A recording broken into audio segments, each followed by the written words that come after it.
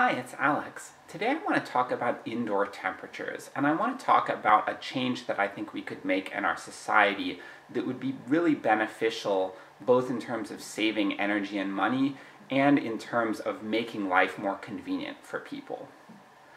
A lot of indoor environments are kept at more or less the same temperature year-round. I hear a lot of people talk about how 72 degrees Fahrenheit, which is about 22 degrees Celsius, I think. They say that 72 is kind of the ideal temperature for people, and on average that might be true. But the thing is, we're pretty adaptable, and we also, as we go through the day, we go indoors and outdoors and so on.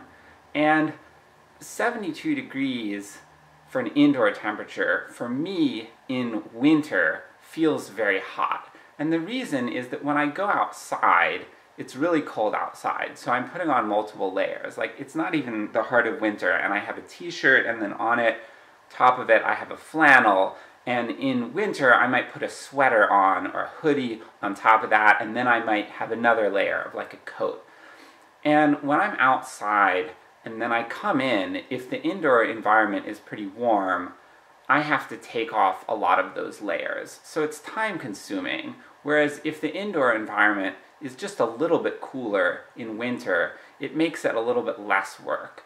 And I tend to like an indoor environment in winter of about 65 degrees Fahrenheit. That's typically how I set my thermostat if given the choice. I think that works out to be about 18 degrees Celsius for you Celsius people out there. In summer, on the other hand, it goes the other way. It's very hot outside, so I tend to be wearing shorts, short sleeves, things like that. And I don't want to come inside to a frigid, air-conditioned environment. And if it's 95 outside and I'm just wearing shorts and a t-shirt, and I come inside and it's 72, that is going to feel really frigid because my body is adjusting to that hot temperature outside.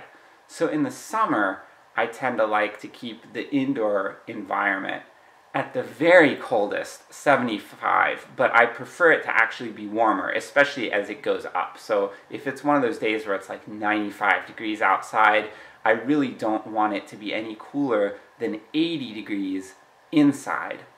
Now, what are the benefits of this? They are twofold. They are saving energy and money, because if you have AC and you set the thermostat higher, you have to pay less for cooling costs. And if you have heating costs and you set the thermostat lower, then you pay less for heating costs. So you save money, save energy, protect the environment. That's the one benefit. The other benefit is convenience. You have to do less work changing the layers. I see this as a pretty straightforward issue. I would really like us to make this change in society as a whole. So if you're someone who you run an office, workplace, whatever, you're in charge of the thermostat, try this out. You can ask people. I have found that the majority of people that I talk to also agree with me, so I have no idea why we keep things at this fixed temperature of 72 degrees. It doesn't really make sense to me. That's what I have to say. Yeah, I hope this has been helpful. Thank you.